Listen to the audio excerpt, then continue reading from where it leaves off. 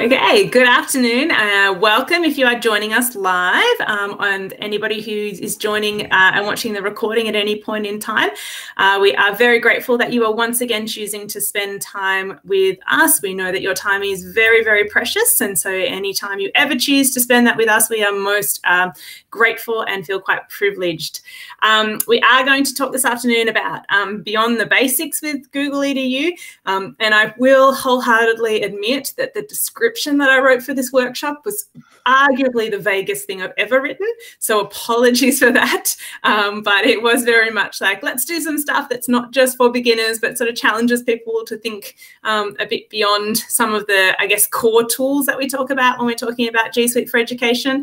And then I wrote my description a little bit vague because it gave us quite a lot of flexibility to pivot, and we are quite happy. I shouldn't use pivot because we're in 2021 now and we should totally leave that in 2020, but it does give us the flexibility to, if there is something that any of you particularly want us to cover this afternoon, we are really happy to do that as well. But before we jump into that, Chris, could you just go to the next slide? Sure can. We do want to take a moment to acknowledge the traditional custodians of the land. I am in Melbourne, so my traditional custodians are the Wurundjeri people of the Kulin Nation, but you'll see here we've got this great visual representation of the traditional custodians from lots of different places around the country. So just take a moment to acknowledge whoever your traditional custodians are for wherever you are joining us this afternoon, and we do pay our respects to their elders, both past, present and emerging. And this awesome artwork, it is down the bottom if you did want to check it out. You can actually get it. I think it's even Creative Commons licensed online. So it's a really, I think it's beautiful the way that they've displayed this. So Otis Hope Carey. Why is that so small on my screen? For some reason, that's really small on my screen. Yeah, check that out as well. Okay, next slide. Oh, look at that, magic. If I haven't met you before, hello, my name is Kimberly. I work with the Google for Education team based out of Melbourne. I am very, very privileged to get to work with a lot of the departments of education. I specifically focus sort of on the southern half of the country, I sort of think, so Victoria, South Australia and Tasmania, but also get the privilege of working with lots of great schools and educators all around the country, I guess. Chris? Yeah, and I'm Chris Betcher. I'm sure I've met many of you. Well, I feel like I know some of you. Also on the Google for Education team, was a teacher for many years, taught originally art, then technology and design and multimedia and all that cool stuff. And then sort of drifted out of there into teacher education, professional learning, and wound up here on the EDU team at Google, where I mainly look after our certifications, reference schools, Google educator groups, and just general sort of supporting teachers in the use of our tools. And I used to teach English and humanities and IT, which is also cool, Chris. Maybe not as fun as the subjects you just described, but also cool.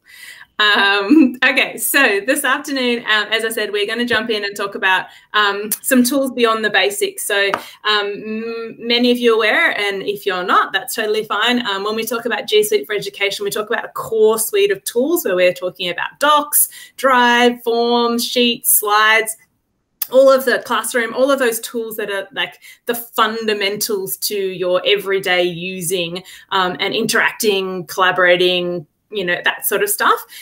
But we also are really lucky to have access to this whole other world of tools and resources that exist. This afternoon, we're going to particularly focus on what we call the additional tools that are available through G Suite and through the admin console.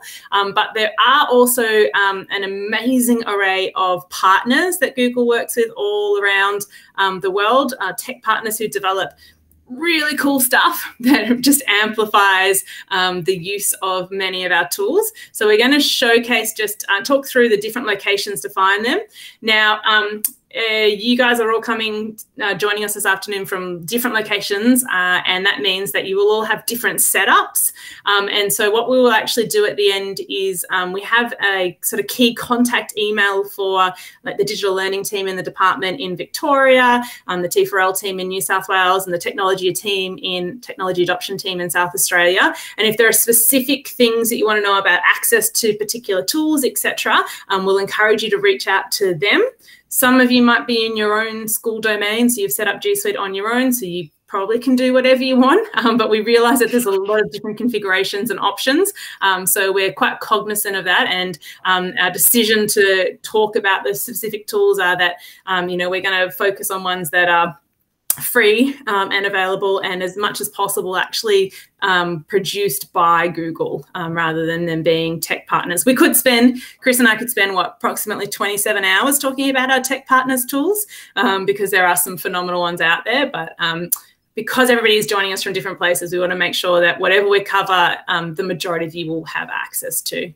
All right, so Chris, you want to jump in and tell us about the first really cool place that you could find? Sure. Then there's really 3 locations I want to talk to you about, and places where you can find additional functionality for both Chrome and G Suite.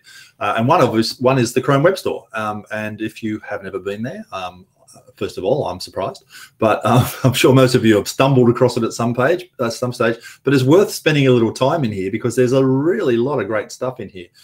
You can get to it. The easiest way I find to get to it is if you're on a Chromebook, you just press the search button.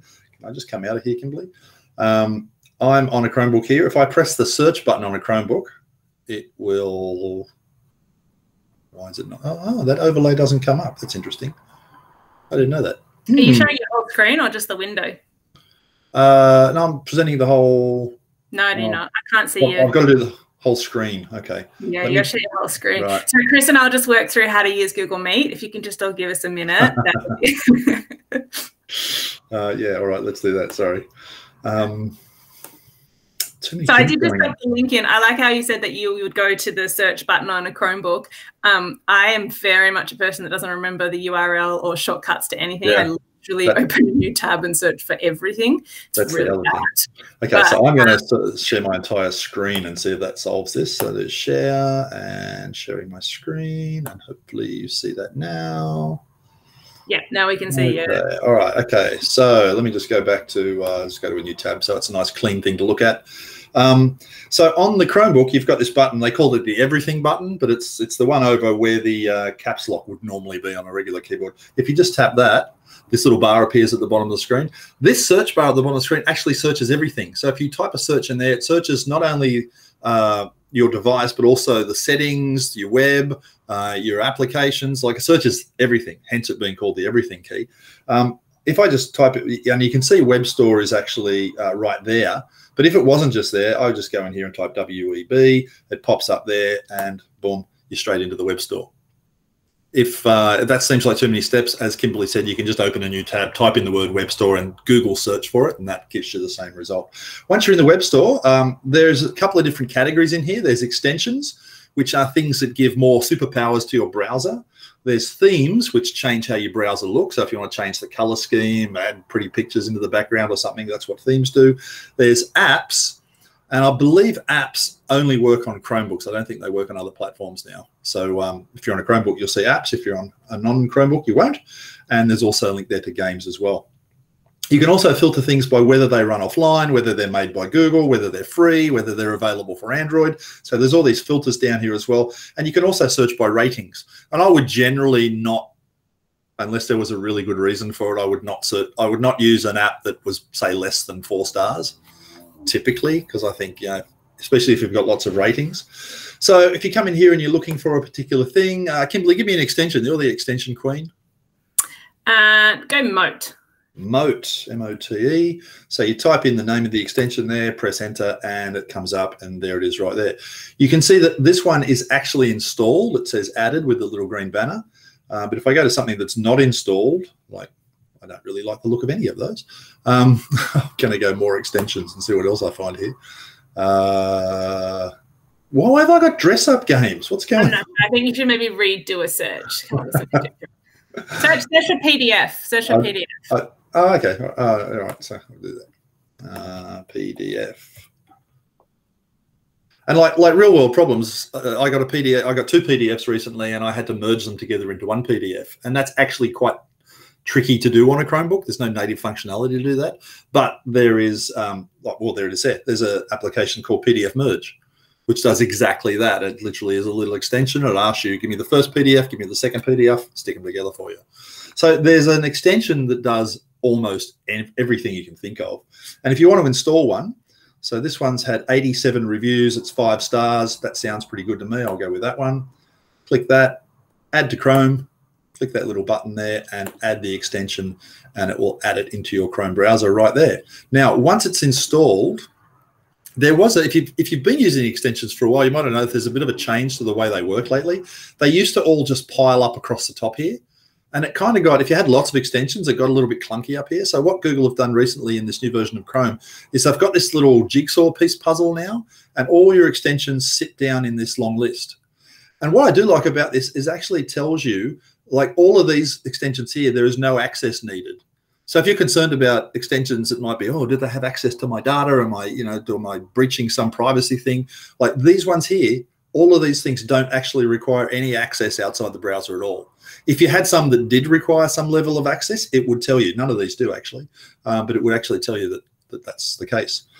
There are some that I do use regularly, so I would like them across the top here. So what you can do is if there's one you do use, so here's Mercury Reader, it's currently not showing in my list at the top here, the little rocket ship. But if I wanted it to, because I use it all the time, I could just hit the pin button, and now it sits in my regular collection here.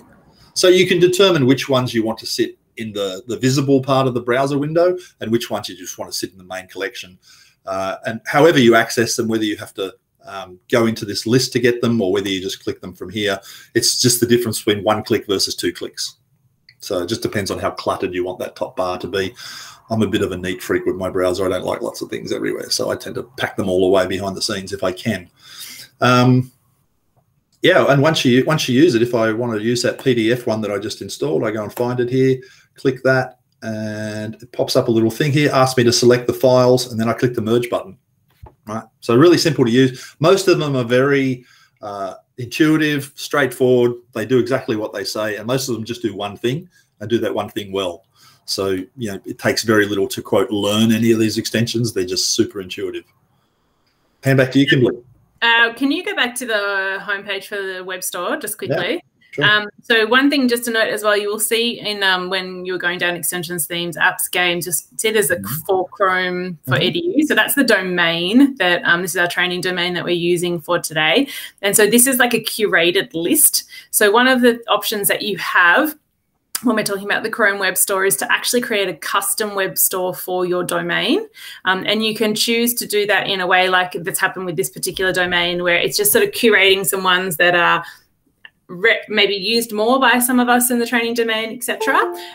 Or you can actually, but everything else is still open, or you can actually lock it down and you can say there are only these apps and extensions that are going to be able to be accessed by people in the domain, and you actually create a store that way as well.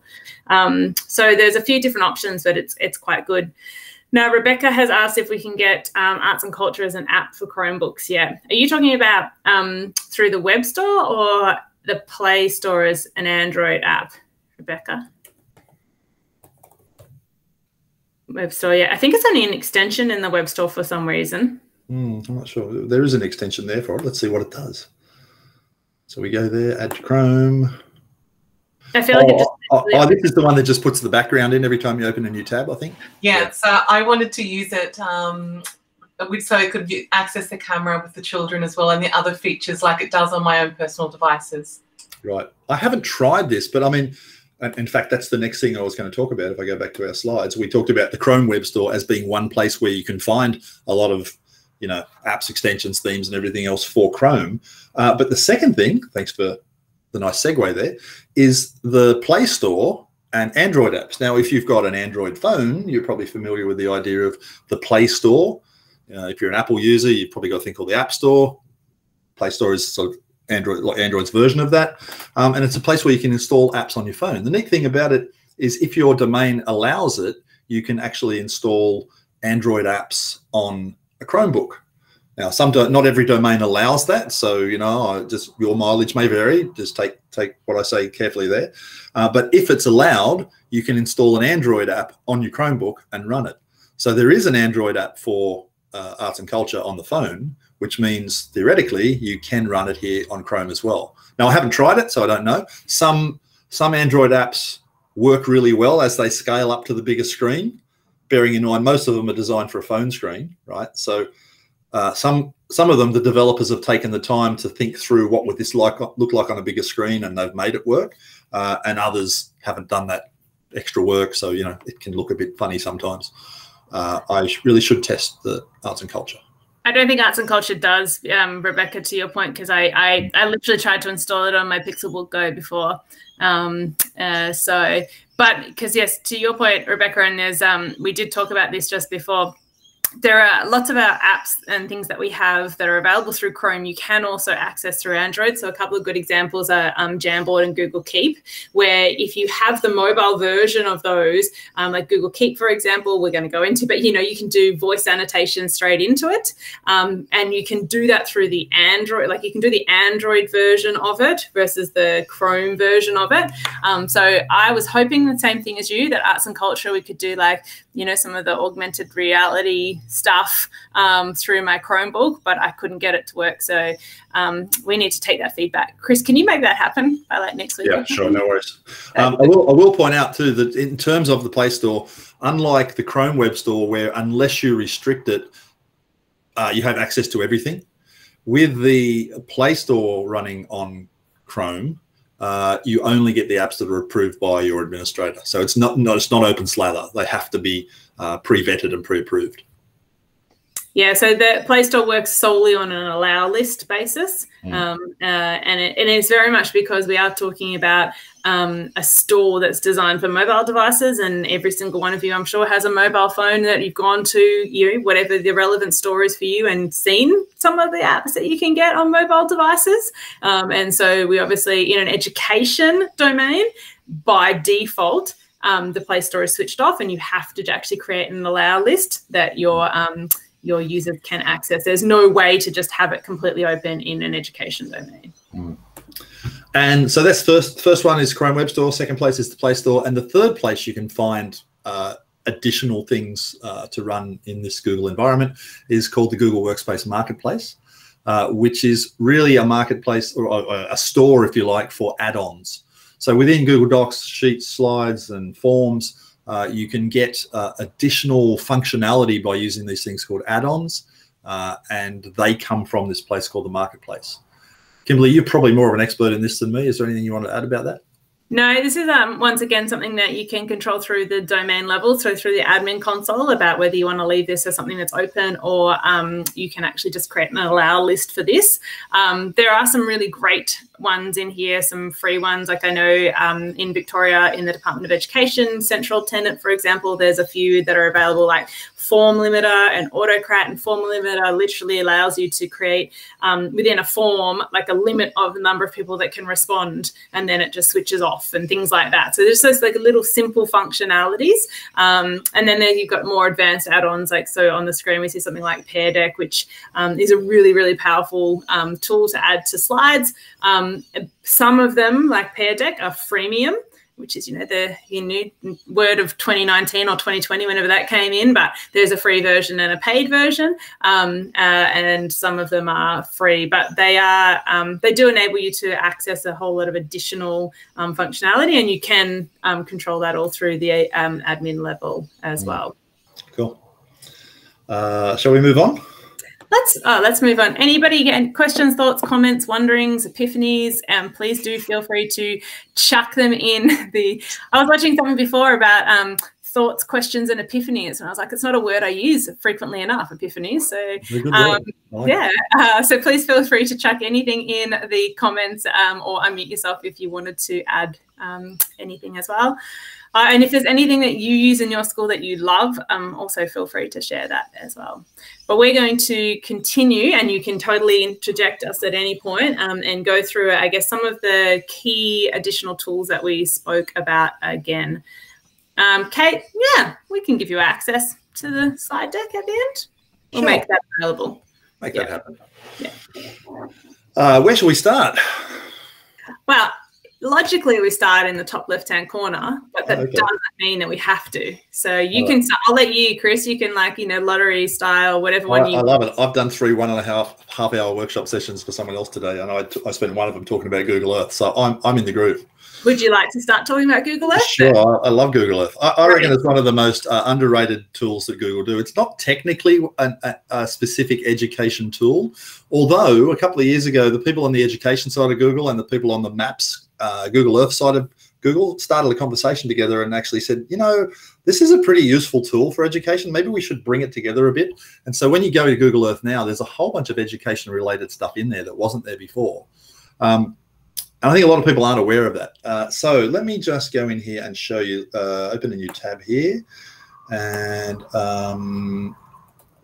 as you probably heard me say yesterday, if you were in here, like the secret, not secret, the you know, the pattern for most Google tools is nameoftool.google.com. So earth.google.com to get to Google Earth. Once you get in here, the neat thing about the Google Earth now is it used to be, if you have long memories, you might recall it had to be installed on your computer.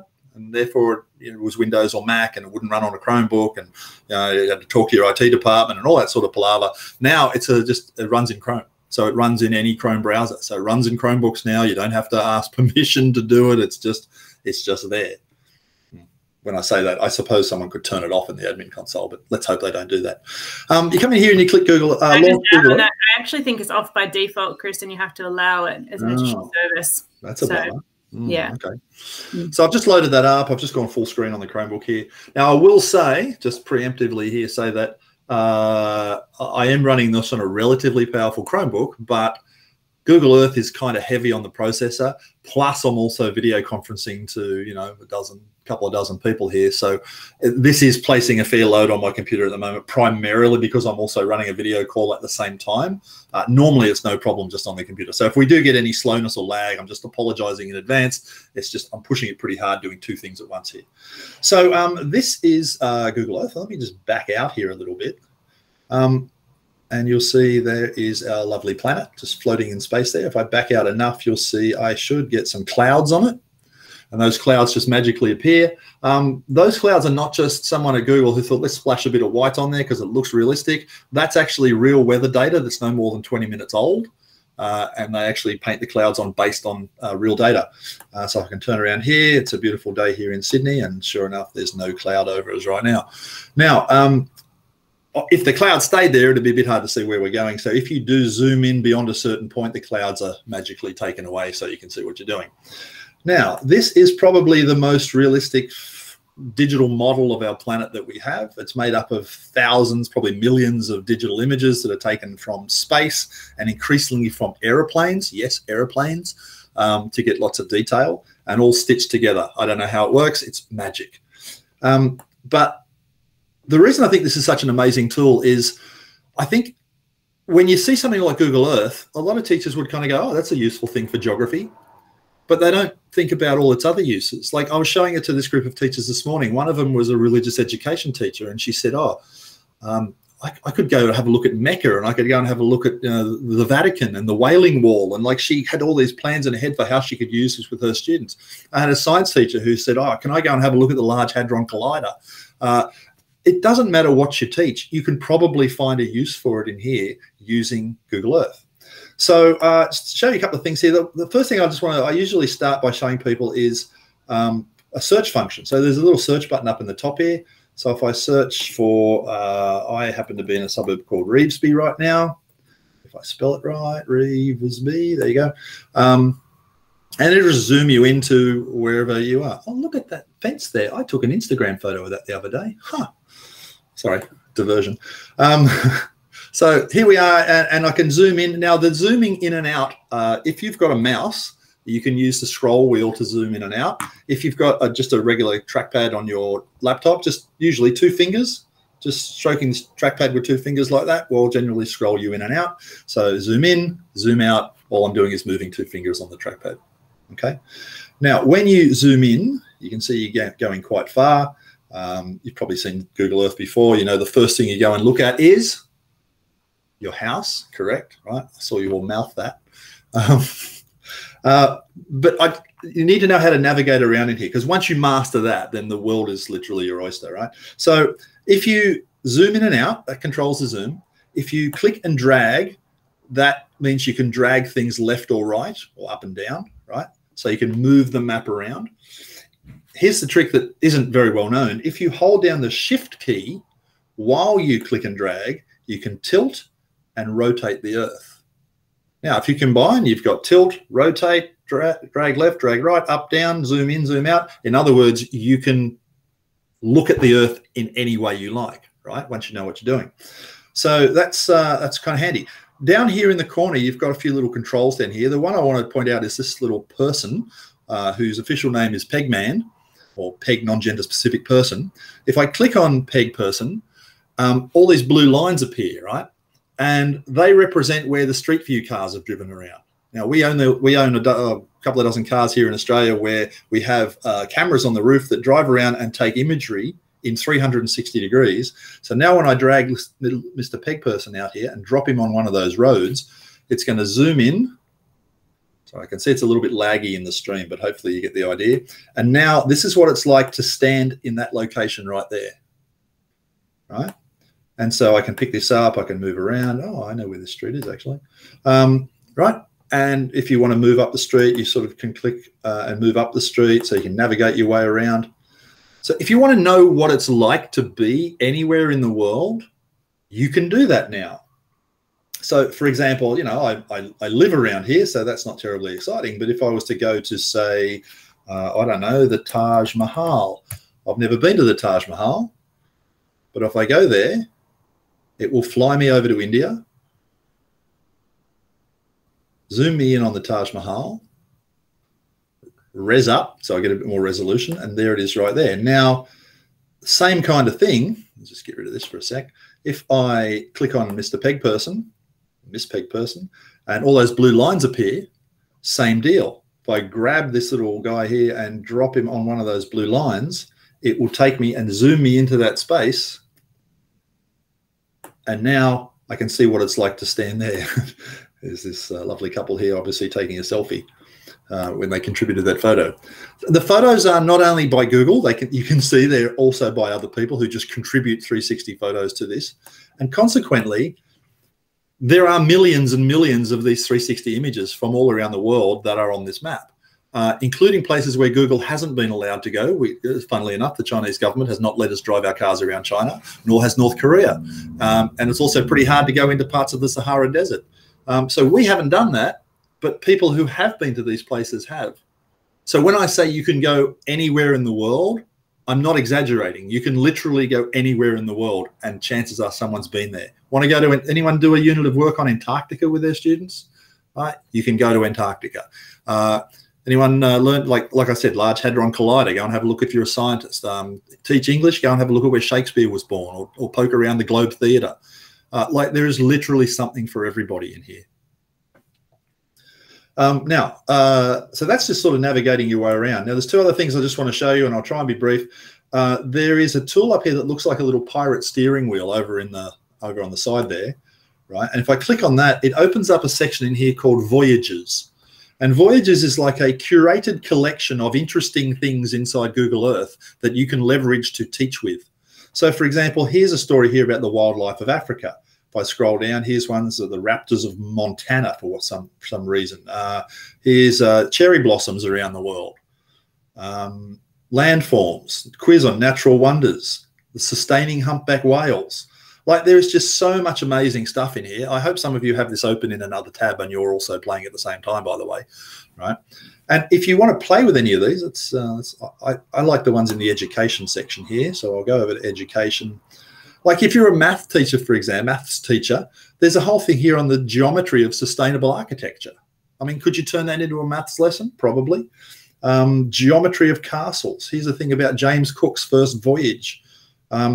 Kindergarten kids. Here's a whole thing here about letters of the alphabet as seen from space made by natural landforms. I mean, what a cool thing to do with your young kids, picking out letters on the Earth. So, you know, pick something that interests you, that you think is fascinating. Math and architecture. Here's a whole thing about circular structures. When I click on that to go into it, it launches this story, this voyage, that tells a story about this theme of math and architecture. If I click on the Explore button, what it'll do, you can see those red pins there. These are various places around the world where it wants to tell you something about the world. that's related to this idea of circular structures and maths. And so this one here in Pueblo Bonito in Chaco Canyon, MN, what's that? Minnesota? New Mexico? No, I don't know what that is. MN. Not sure. But I can zoom in and out. I have all my usual Google controls over here. I can click and drag and rotate, look at the landscape. And you can see this particular little story has 5 chapters in it. I'm on chapter 1 in Pueblo Bonito. If I click the button, it's going to fly me to the next place to look at, which is the Roman Colosseum. And boom, it flies me in there. And now I can get a pretty good look there. Now, you notice that this particular place, this is in 3D. If I pick this one and look around, all the buildings are in 3D. There are some places in the world where we've collected enough data on the landforms there, we can actually reconstruct the landforms digitally. And this is where we use the planes to do this. So, Chris, I'm giving you a 1-minute warning. Otherwise, you will for the entire hour about Google. I could easily do that. Yeah, I'll try. Anybody who didn't know that 5 minutes ago is 100% aware of it now. We do have a couple of questions that have come in as well, which is part of my 1-minute warning. So Rebecca was asking about, can you search the Earth Explorer? Yeah, you can, Rebecca. And I'll just show you that. If I go back, if I come out of here, so I'll just go back to the main page. Just get out of here completely. So I'm just back in regular old Earth, right? If I click on the search button up here and search for something, so let's say I'm doing something on Anzac Day, so I want to know about Turkey. So I type in the word Turkey, and down here where it says guided tours, if there's a voyage that relates to that place, you'll find it down here in the bottom, and there's one there called the Invasion of Gallipoli, right? And in fact, I think if you go down and say more guided tours, there's probably even more. There you go. There's a whole bunch of stuff about Turkey. Often when you're looking for something like that, if you search Anzac, for example, you may not find what you're looking for. So because it's a geo-based tool, often it's better to look for the place rather than the event. Sometimes you have more success with that. Chris, do we still have that accompanying education website that used to exist to go alongside Earth? Yes, there is. I will drop it in the resources, or I'll find it while you're talking and I'll drop it in the chat. Yeah. I did a quick search, but I didn't find it straight away. So I didn't know. We have an education, I guess it's like to support educators using Earth website, so that you don't have to just search sort of blindly through Earth. And then Kate has asked around using this alongside expeditions. The two are separate products. They use much of the same database. So a lot of the 360 imagery you'll find in Expeditions is the same imagery we're using here in Google Earth, but they are actually 2 separate products. So they don't necessarily overlap. Just before I finish up, there's a little tool down the bottom here that looks like a ruler. And if I click on that ruler, I can say, well, there's the forecourt of the Taj Mahal. I wonder how big it is. So I could click in the corner there and then go up here. Oops, sorry, went too far. Click there. Click there, and you can see it's measuring out the distance for me. And if I go back to my start point and close it off, it actually says, oh, the perimeter is 1.699 meters, 1,000 meters, and the area is 163,000 square meters. So, like, if you're looking for a good maths lesson or getting your kids to design a half marathon course around your suburb or something, like, it's a great little tool for doing that kind of thing. And this one here, which I'm not going to spend any time on other than to tell you it exists, if you like the voyages that I showed you before, there is a tool in here now where you can make your own projects and essentially create your own voyages. So if you can't find one in there that is exactly what you want, you can simply make your own now. And they get stored straight in your Google Drive, and they're collaborative, so students can work together on a project.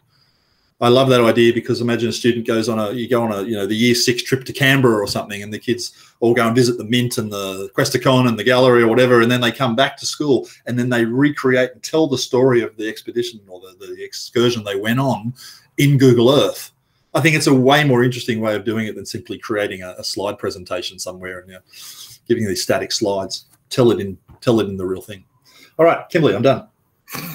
That was definitely more than a minute, just for the record. So you are officially fired from any timekeeping jobs. I thought we might jump into, do you want me to share my screen? Am I going to literally kick you off that much that I'll share? What are you going to do now? I was going to share arts and culture. Oh, that's culture. Yeah, why don't you share? Okay. All right, I am going to jump into Google Arts and Culture, which I think alongside Google Earth, Personally, if I only had one or the other, Chris, I'd go with arts and culture over earth. Like if I could only have one of the tools. You're so wrong. Am I wrong? No, I don't know. So I think that this is the single-handedly most underutilized resource because once again, like Earth, as Chris said at the start, like it's not designed for education, but the education potential within it is genuinely phenomenal. So it's artsandculture.google.com. I don't know that. I just Google arts and culture and it comes up first time every time. I believe that is the case. It is, yeah. And if you haven't been here before, then you should just stop everything you're doing and spend the rest of the afternoon playing in arts and culture. Basically, it is a curation of amazing insights into art galleries around the world, places that you can visit from a cultural point of view. So you can go swimming in 360 in the Great Barrier Reef. You can walk along the Great Wall of China. And then you can also unpack things that are associated with that. So there are so many different ways you can use arts and culture, but I'm going to stick to my 5-minute time limit, unlike other people on the call, and just do my like absolute top things. One of the really cool things about arts and culture actually that I always love is every time I come to the homepage, there's different stuff on it. So you'll see at the moment they have some new interactive features that are available, including some stuff with Chrome experiments. Thank you, Chris. Including some stuff with Chrome experiments around music, which is really cool. You can color in Van Gogh's roses on here at the moment. You can actually turn yourself into a girl with a pearl earring. So some really cool stuff in here. Now, you can do a whole range of different things. So you can just scroll through. They're constantly updating different stories and exhibitions and things like that that you can visit. And as Rebecca mentioned, oh, have I lost? Oh, I think I momentarily lost everybody. No, still here. Okay, as Rebecca mentioned before, there is an amazing mobile app for arts and culture as well, where you can do a whole lot of additional stuff. So you can see as I scroll down a range of different things. One of the really cool things that's coming more and more is this, like they've got augmented reality. I don't know how well my computer is going to cope with me wanting to show you this dinosaur bones in 3D through Google Meet. But you can. It is pretty good. Yeah, so then you can see down here, I could actually view it in augmented reality, so place it somewhere. I've got a whole lot of information about this particular Triceratops from the National Museum of Natural History that I can read about in here as well. And then I go on to more detailed stuff as well. My photo is frozen though, so my computer is no doubt struggling quite a lot right now. So one of the things though that I like to do is actually look at this nearby, and this is particularly, you know, last year when you wanted to find places that things near you. There you go, just gave everybody my home address on recording. That's good. I can places that are near me, and then I can actually jump in and explore the art that's actually on display there, and there'll be lots of statues and things like that from different you know, parks and things like that as well. But if I jump in, I'm going to search for something. Let's just search for something very stereotypical. I never noticed that there's that. It tells you the exhibition is on right now and what date it's until. That's really cool. Also, you can actually even buy tickets through there now as well, I noticed before. So if you actually have something, it'll actually say how much it costs to go and see it in real life too, which is pretty cool. And you can buy tickets straight from there. So you can search for different things. I've searched for an artist, but I could search for a medium like gold, or I could search for a historical event or a person or any of those sorts of things. But I did Van Gogh because there's obviously going to be a lot of stuff around that. So you'll see there is 17 different collections. So these are places all around the world that have developed collections related to this particular artist that I could go into. There's 46 stories on Van Gogh, and you can actually jump into any of these. And these are things that have sort of been curated to enable you to explore whether it's an artist or a movement or a cultural thing. This one you can zoom into Van Gogh's Starry Night, because a lot of the artworks that are in here have been uploaded in what we call a gigapixel format. So it's like a trillion, billion, zillion pixels. So you can actually get into that's definitely not the accurate number. You can actually get into the pixel level of like, okay, I can see the brush strokes, but you can see that they're actually doing this now where it actually is taking you on a bit of a guided tour through different sections within this piece of art, which is pretty awesome. I'll go back because how long do I have on my timer, Chris? Oh, I'll tell you. Closed it. 1 minute. Okay. 19 seconds. So there are 831 items about Van Gogh here, and I can also, you'll see, like Chris's little peg man from Earth, you'll see that peg non-gender specific person is here, which means that I can actually jump into any of these museums and I can actually walk around. Let's just go onto the 3rd floor here. I don't know how well my whole computer is going to cope with this, but I could actually tour this museum and go up and see these artworks in their, I was going to say natural habitat, but I'm not sure how natural it is, but that same sort of concept. And you can go up and get more information about them. Just very finally, because I could keep talking, once again, we could talk about this for the whole time. One thing that I really think is a really cool feature, if I go back to the home, you can see all these things we could do. Something that can be really cool is to look at like change over time and that cultural link. So something like gold, used to be like the most valuable commodity in the world, and then we now have oil and other things that people seem to care about more than gold. But it's quite interesting to track some of these things through arts and culture, whatever it is that you're looking at, because as you go down through these different collections and number of items and things, you can see it in different places. Why can't I see my ability to sort this? Oh, there's my time. Oh, no.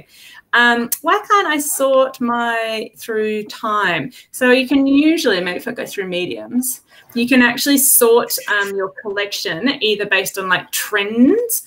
So what's trending, what's hot right now. Let's just jump into any of these. What medium should we look at? Ceramic. Here we go. Or I can actually sort them through time as well. And I think this is a really interesting way of looking at, like, how things have been represented over time through different parts of history. And gold's a really interesting one because obviously we don't have it as much, we don't value it as much, and so it's sort of like there was heaps of it a long time ago, and then we really don't see as much of it anymore, so on and so forth. I need to stop because otherwise I'm going to be a hypocrite. But you can see that you've blown right past that. No, I'm literally going to stop. I'm going to force myself to stop by sharing my screen. Arts and culture is something you can totally get lost in, and I really encourage you just to have a play and explore, and then set the kids free in there as well to find what they can. There is just phenomenal resources in there. All right, Chris, any questions, comments? I think people are just saying that anybody who's used it loves it. It is an amazing resource, and every time I look at it, it's like it's got more stuff in it. Chris, you were supposed to be monitoring the questions while I was speaking. So Wendy asked, can you say something that you can find? I could have shown you how to do that, Wendy. Sorry if I had read your question first. Yes, you can actually create your own sort of gallery. So you actually have this ability to favorite things within there, and then you can actually share those collections with others as well. So you can actually create a collection of things that you want to share. So from bits and pieces that might be, the start of an inquiry unit, and then you can actually share that with others as well quite easily. So that's totally doable. And because it's Google and it syncs across all your different devices, so you can find something on your phone or blah blah, etc., so on and so forth. In fact, if you find something interesting in arts and culture, underneath it there's a little heart that you can click on and put it into your favorites collection. So that's how you would kind of save it for later. But next to that is that that little symbol for sharing things that you see everywhere. If you click the share symbol, you can send it off to Twitter or Facebook or whatever, but you can send it to Google Classroom as well. So imagine you find something in there that's a great conversation starter, a great provocation for your kids to think about. Like, go in there, hit the little button, send it to Classroom, create a little task out of it, turn it into a question or something, and ask your kids to respond to it. Like, it's 3 clicks and you've got an assignment built. It's pretty cool. All right, Chris, you have 3 minutes for maps because you've already spent 25 minutes on Earth. So no, I'm not even joking. 3 minutes. So this is Google Maps. You probably use it to navigate your way around, get to parties or whatever you do. There's only one thing I want to show you in here because you've probably used most of the other side of it, and that is in the little drop-down menu on the side here, there's this option called Globe. So by default, Google Maps is a flat map. I'll stop it. Google Maps is a flat map. right? But if you put it on this globe mode, what it does is it wraps the Earth down. And if you zoom out now, you can see we are actually looking at a globe, right? If I turn that off again, if I go back to the flat mode, go back to non-globe, it flattens it back out again. Really interesting to see how orthographic projections and stuff can distort, you know, the way we look at the poles especially. But if I go back to globe mode, here's a little trick about Google Maps. It's the one thing I want to show you. Go to Maps, put it in globe mode, right, like that. Then turn on satellite mode, and then it goes into, it'll overlay the Earth with a satellite. Now it looks a lot like Google Earth, right? You're not in Google Earth, you're in Google Maps. But you've done two things. You put it in globe mode and you've turned on the satellite view. Now use the zoom to back out as far as you can. Just grab it and back out. And when you get as far as you can out, look what happens. This list comes up on the side here of other planets. Who does a unit of work on space? Anyone? Right. So remember what I said? Put it in globe mode, put it in satellite view, back out with the zoom as far as you can possibly go, and then this appears. So now let's go to the moon. Click on the moon, we leave Earth, fly over here, boom, there's the moon. And we can look around, we can see the dark side of the moon. We can go over to Europa, the smallest of the 4 Galilean moons of Jupiter, and have a squiz at that. I reckon that's a pretty good resource. And when you want to go back to Earth, you just click on Back to Earth. You can also visit the International Space Station, by the way, and that will take you to some 3D imagery of what it looks like there in the cupola of the front of the International Space Station. Just come back out of there, go back, hit Back to Earth. Come on, Earth, give me Back to Earth, and then zoom back in.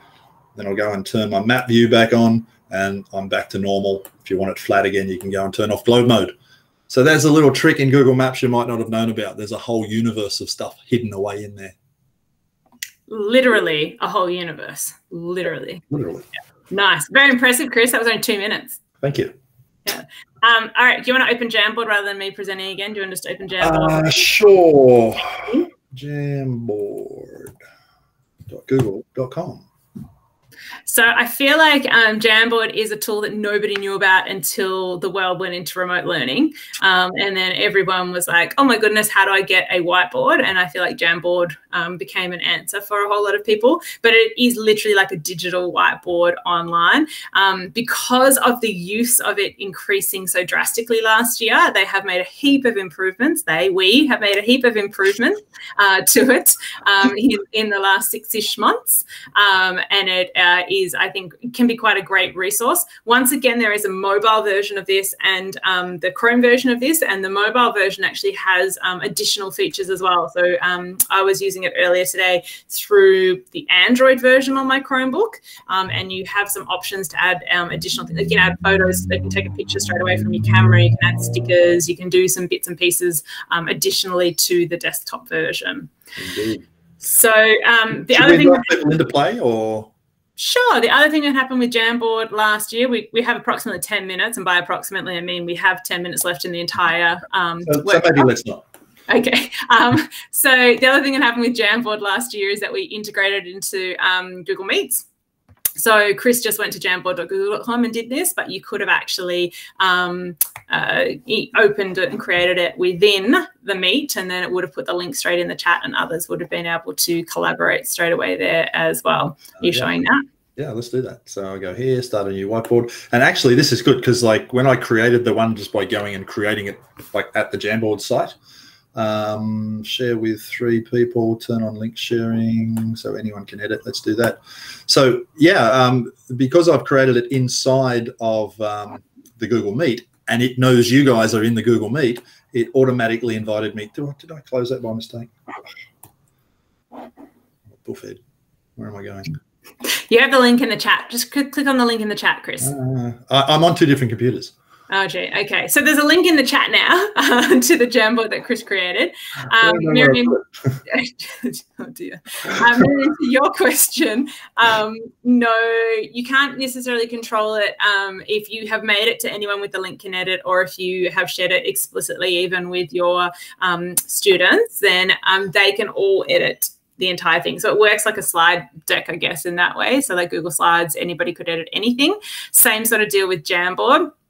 And then I saw someone had a question about other yeah, Rebecca, there have been more backgrounds already released, so I assume that it's only a matter of time before we get more and more, and the ability to customize them more and more and things like that as well. But we said this yesterday afternoon, and so I'll just reiterate it again now. In all of our products, we have the ability for you to suggest feature changes or feature requests, and like genuinely hand on heart promise that the majority of the changes that are actually made to our products are based on user feedback. So if there are things that you would like to see changed, do like Chris just then, say you've either got an issue or you want to see something changed, and then it will actually be listened to. The product teams read every single one of these. So not that I'm supposed to say this in recording, but I always say if there's something you really want, just find lots of people to submit it, like lots of times, and then, you know, it'll get bumped up in the list of feature requests potentially. Yeah.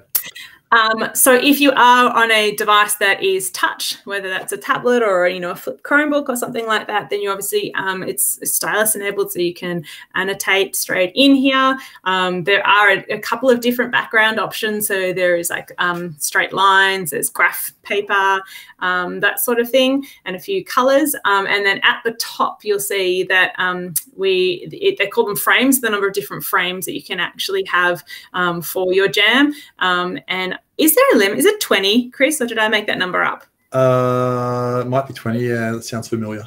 Yeah, it sounds familiar, but there's a good chance I just kind of somewhat made it up. If anyone knows if there's a limit, then feel free. 20, good, Kerry, there you go. Thank you. So there is a limit of 20 frames. But, you know, it can be a great thing, like, you know, adding whatever you want to different frames, getting people to contribute different ideas in each different space.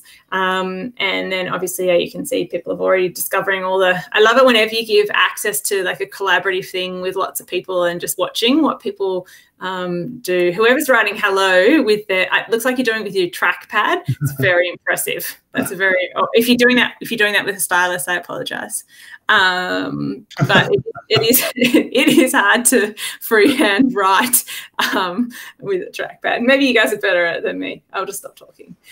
Chris, anything on Jamboard that you wanted to cover off that I didn't mention then? No, the two things that are new, if you haven't used it for a while, is the ability now to put a text box in there, which you couldn't do before. So you can now add text in here, which strangely enough was not one of the original features. And the other thing is to be able to draw shapes, as somebody is demonstrating nicely here, as they're drawing half a frog or something. Yeah, so there's that, and I can assure you there will be more stuff coming into Jamboard. I think we've realised what a cool tool it is, especially over the last 8 months or so. So I imagine it'll grow even better. I actually saw this afternoon on Twitter and retweeted it that Canva now has a whole lot of backgrounds that you can download as well. And so, like, I was like, oh, you could use them to base things off. Kate, you cannot add audio yet, but the next tool we were going to speak of, which doesn't have all of these functionalities, but does have the ability to add audio, is Google Keep. So we might, Chris, final, just 5 minutes. You may have mentioned this and I wasn't listening properly. Did you mention the fact that you can put your own backgrounds in? I know. I said that we can. I said that you could change all your backgrounds and increase it. You could grab one of those Canva backgrounds and chuck them straight in here. There was a really great one I saw. It was just like a simple like mood check-in thing that was already pre-made for you, and then, you know, the kids could drop in how they were feeling, because we are seeing it's interesting because you know, the state of the rest of the world, and not ours, touch wood, hopefully, is that there's so many people still remote learning and teaching that we're seeing some really great innovation and other companies producing really cool stuff that we can help us in this space as well. So yeah.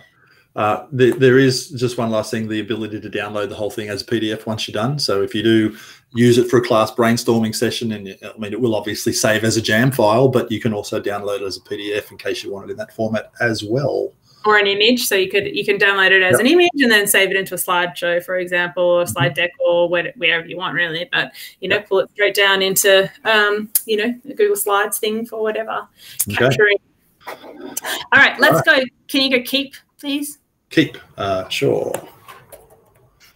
I feel like we're doing a demo slam now with how much I'm trying to speed us up. So please do continue to ask any questions, comments, wonderings, epiphanies in the chat. Oh, look at that. Who's that handsome fella? I did bring Keep up in a large screen in front of a large crowd one time, and it was my personal Keep, and there were things in there that, well, let's say they were personal. It's like every time I ever demonstrate Gmail and then I get in my own and I'm like, I haven't looked in my Gmail for the last half an hour. I do not know what emails will be in my inbox. So exactly right. Where this works really best though is when you use it in conjunction with a mobile device, because they sync automatically. So I mean, on a personal level, you can see I've got a shopping list there, and right under here it says Woolworths Revesby. This is actually set so that if I go in here and say, where's add reminder? This remind me. If I go to remind me, you can do it based on a time. So you can have a pop-up reminder come up from a note at a specific time, but you can also do it on a place. So for example, this is a shopping list that when I get near Woolworths down the road, it will just pop up on my phone and basically say, don't forget the milk and eggs. And I strongly recommend everybody finding out the password to their partner's phones and setting up that reminder in the shopping list that you've collaboratively shared with them as well. No. See what you do is you create the shopping list here and you share it so the other person also has access. And then if you've got Google Homes at home, you can just say, I won't say the word because it'll go off, but you can say, hey, you know who, add milk to my shopping list, and it'll go and put it on there automatically. Oh, yeah. I literally every day in my kitchen when I am cooking, I am adding things to my shopping list with my Google Home. Yeah. So, yeah. Okay, so Keep, Rebecca, your question about sharing Keep. Yep. So it is each one of these notes is completely collaborative. So you can add as many collaborators to a note as you like. And one of the really cool things about Keep is that it is also now integrated into like docs and slides and stuff like that. So I know a whole lot of people use Keep for like writing notes that then they pull into docs. Yeah. Rebecca, I'm going to assume you mean the whole collection of all the notes. No. So the whole collection of all the notes is still just only, there's no ability. So really, that's a good feature request. You should log that as a feature request. The ability to group notes and share like a collection of notes would be really cool, actually. So no, you cannot do that at this point. I think Chris is going to send some feedback. I forgot you can now have dark theme as well. Turn on dark theme if you prefer. I have dark theme on all my devices for everything. Oh, interesting. Okay. So one of my favorite things about Keep is on the mobile version or also the Android version through a Chromebook is the ability to take audio notes that it also transcribes into text. And so I find that really super useful when I, got random ideas going through my head that I talk them aloud. It saves the audio file, which I can then obviously use the audio file, but it also will transcribe it for me so that I also can copy and paste that text into other places as well. You can see Chris has got a brilliant drawing there that he's done of a smiley face on your Keep. Yes, it's beautiful. So you can draw, which once again, if you have touch stylus, it's going to be a better experience for you. But you can obviously use Keep in all kinds of different ways. It's brilliant, Chris. Is auto draw in app version? Auto draw, as in like autodraw.google.com, I think it is. It's not like an app that you can do on a mobile device carrier, if that's what you're asking. It is still just a website, to the best of my knowledge. Okay, we could talk about this for another 25 minutes, but we have no time left officially. Right. Back to the slides. So we didn't get through everything, which is in no way, shape or form a surprise to either of us. Or potentially any of you who know either of us as well. Well, we weren't going to show you any of these. We just want to mention these because we were going to show a couple on the next slide, but that's fine. Oh, was it? Seniors first. Oh, there's the next slide. Yeah, that's right. Okay. Yeah. Yeah, right. Okay. Oh, well. Yeah. Miriam, we can always do more sessions. Chris, can you just organize? We'll just organize another thing and we'll just keep going. So, how often do you want? So I feel like that's probably the best thing to do because we are at time.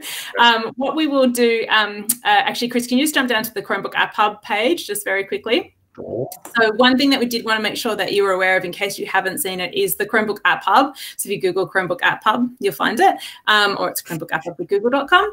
But basically, this is a really great resource for educators, because you can come on here and you can search for specific ideas or tools, and you'll see you can filter by apps or by ideas, and then you can actually filter down by age level and things like that. And then what you get returned is a whole lot of really great curated like lesson ideas or activity ideas or unit ideas, utilizing some specific tools. And I think if you are sort of investigating like the what is beyond the core suite, I really think the App Hub is a really great way of, I guess, honing in like why you're using the tool. So not just using the, oh, that's a cool tool. Like, well, how could I use that in a different way? Or might that be applicable for what should I use if I'm talking about junior primary? Are there ones that are particularly good for that? And you'll see, yeah, lots of ideas. These are all made by teachers in here, and so there's lots of really great lesson unit ideas and things like that that you can filter through in here as well. So I think it's a really great resource. And I for me, I always found these sorts of things as a teacher as being like a spark of an idea. I would never do exactly what it says, but nobody ever does. I don't know. I don't read recipes properly either, so that could just be me. But I never do exactly what it says, but it would often give me like that spark of an idea of like, oh, I'd never considered using that particular tool in that particular way with that sort of age group of students, so on and so forth. Okay. I didn't write it.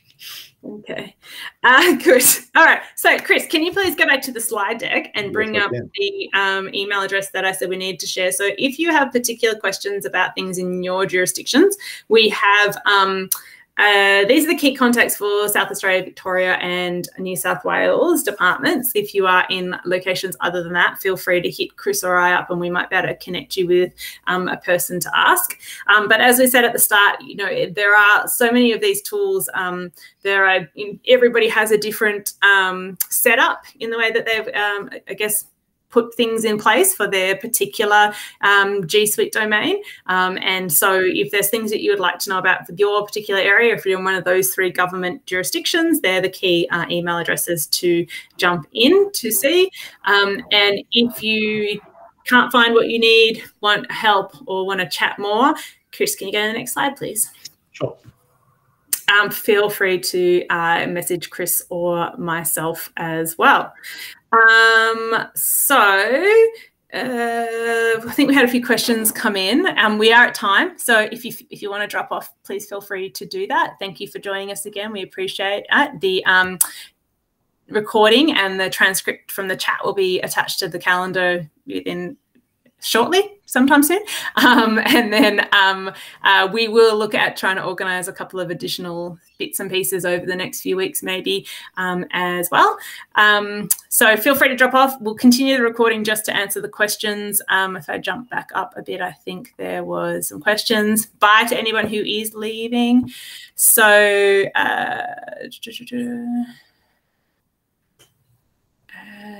okay, and Marie, some more sort of admin tools. Okay, yeah, we could do a whole session on that for sure.